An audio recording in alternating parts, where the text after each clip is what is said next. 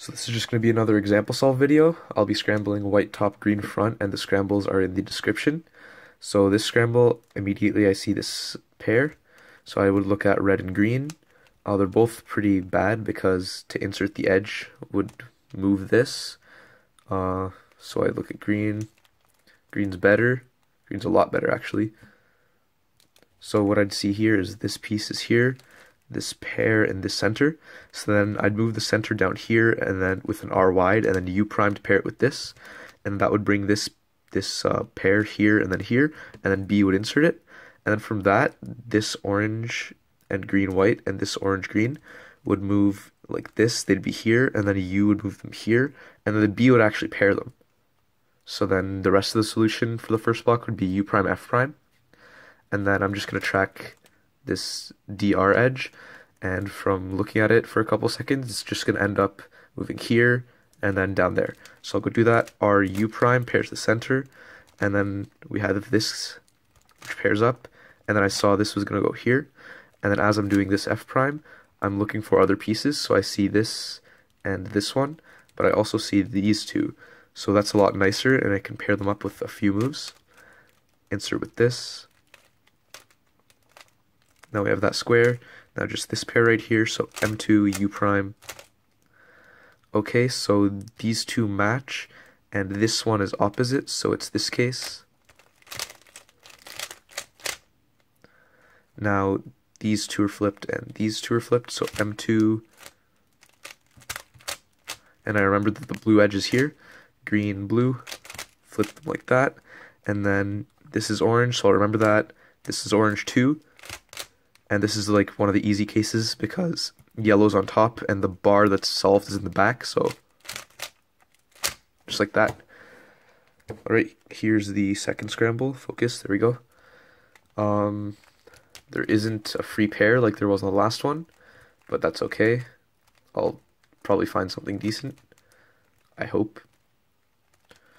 Yeah, this is okay, I guess. No.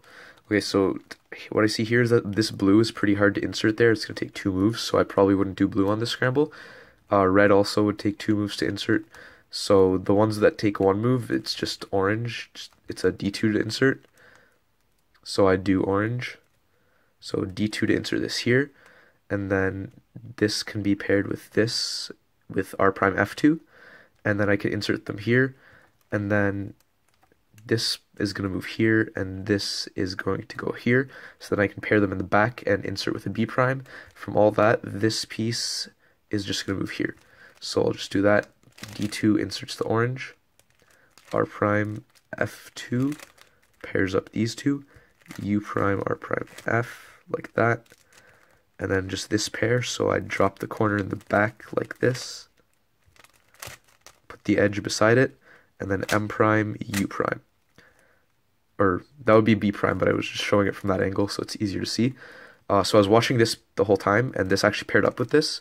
So this is a really easy first square, just like this. Paired up. And then this is a fast 2-gen case. Just like that. And then... Okay, so my camera just stopped recording for some reason. From here, I'd see it's a U case, so I'd do a U. And then these two match, these two are opposite, so it's this one, and it's not going to move any edges around, so I'll know what to do right after. And I can cancel. There's the arrow. These two are going to end up like this. This is red, this is orange, so it's U2. And then I see it's going to be a cycle case. And this is blue, the block is in the back, so solve it like this. Scramble, so we have the same pair that we had in the first scramble. The green, red, white. There we go. So I'd look at green and red again. Red is a 2-move square, so that's really nice, but I always check out the other pair too.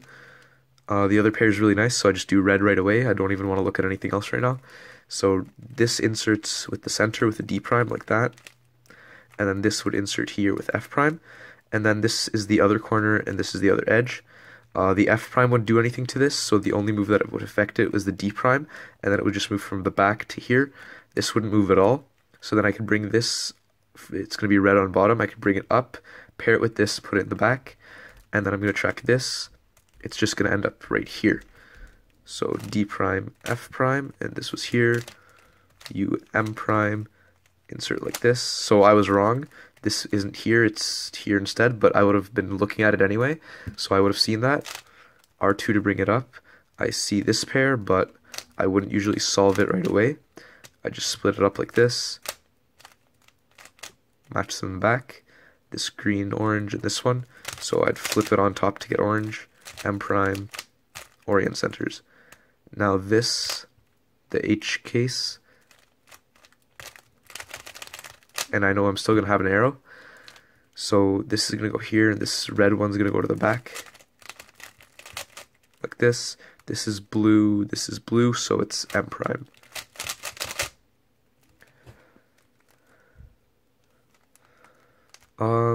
This green is connected to the center.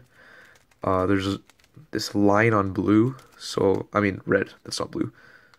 But there's not much else. This would be hard to insert there. This would be pretty bad too. So I'd look at blue, green, and orange. The pieces for orange are pretty bad because this is connected and it's messed up. So I'd do either green or blue. Looking at green, we have this corner and this edge and that, so that's pretty bad too. What about red? I mean blue. Blue's pretty good. So this would insert here with a D2, and it would swing these two around to the back, and they would look exactly like this. So then I can bring the edge from here to here with an M prime, and then it would have red on this side, and this would be red over here, so I can do R prime U, R prime F, and that would insert. From all of that, this would just go here, this would be on the bottom, so then I can bring it up with an R2 and then solve them in the back. And then I'd track this because I probably wouldn't be able to trace where it goes in inspection. So D2 to put that there, and then these two in the back, R prime to bring the corner up, M prime puts the edge there, U, R prime, F, like that, and then I knew this was going to be here with this, so, and I'm looking at this right now and I know it's going to be here. Pair those in the back like this, B, I saw this was here, and I'm going to pair this edge with this corner, like that. Now, since right now I don't know where the green-orange edge is, because it could be either this one or the one on the back, but once I do this, RU, I see it's not this one, so then I know it's this, it has to be this. So then I pair it up like this, orient centers, peek at the right side, it's just soon, but I have 6 flips, so I'll do a fat soon. These two. This is the LR edge. Pair them up in the front. This is orange, so it is M. Alright, so this would be a pretty nice cross for a CFOP solver, I think. I don't know much about crosses, but that's okay. We have this pair, which can be solved with this. But then, I don't know, the other pair, it's pretty easy to solve, like it's just an R, but then that would mess that up. So I'd also look at blue, because I have this pair and this one move pair. So blue, the edge is here. So I'll probably do blue. So D2 would insert this over here and bring this pair to the front, and then I could solve them with R wide prime, B prime. And then since my hand's going to be like this, and this edge is going to move here from the R wide prime, I'm just going to do an F to flip the edge to the bottom and get this corner blue on top. So you'll see what I mean in a second.